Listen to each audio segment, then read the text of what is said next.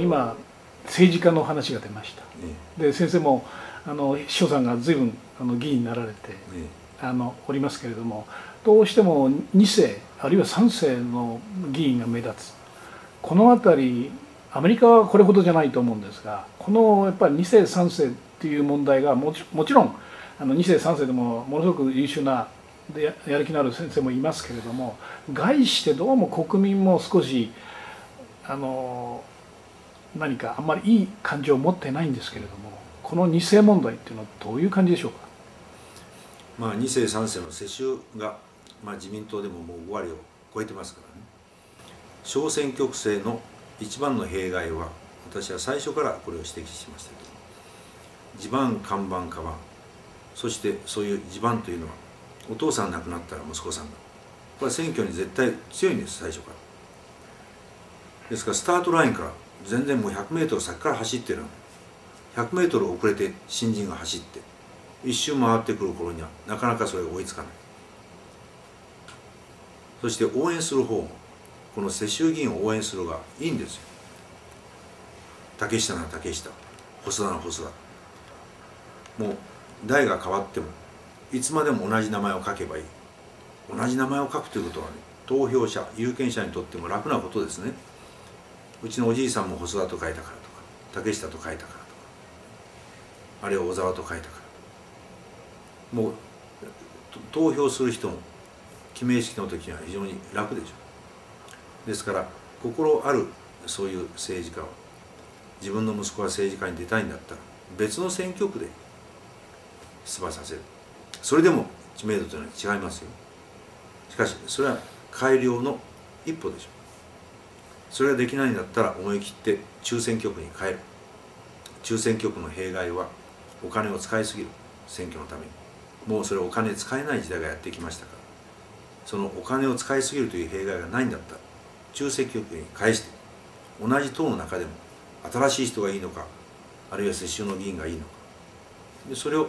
自民党の中でも競わせる。そういう努力をしないと、もう日本中世襲議員が多くなる。今の内閣にしてもそうですね。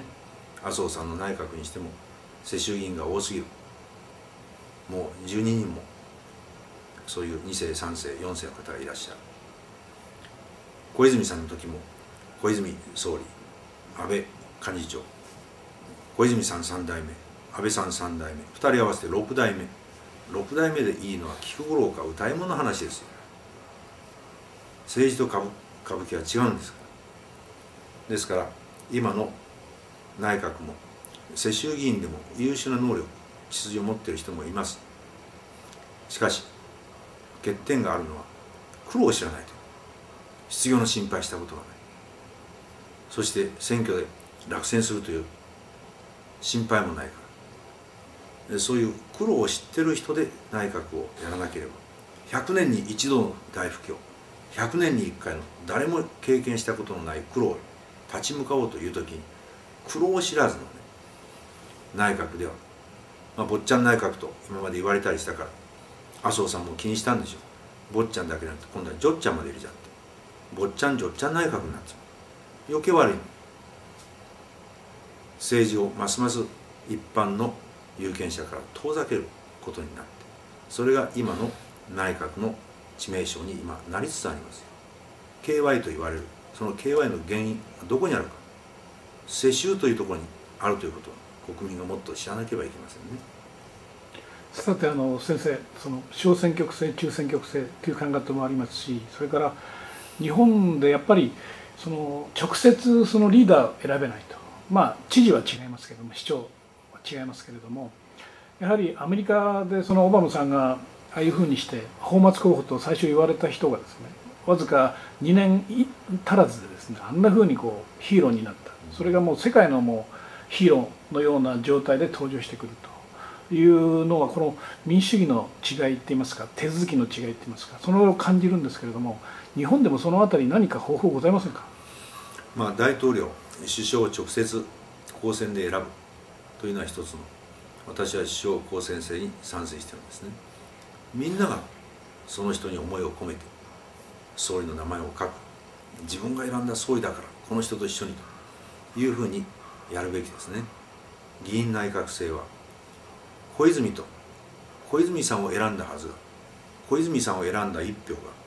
安倍さんの口座に振り込まれて、そこへ振り込まれたと思ったら今度は福田さんの口座に移って、福田さんから今度は麻生さんに行って、次々と振り込め詐欺みたいなもんですよ。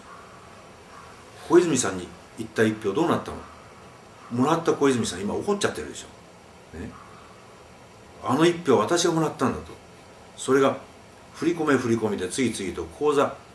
振り替えが多すぎて、なんと3回も4回も口座振り替えが行われて、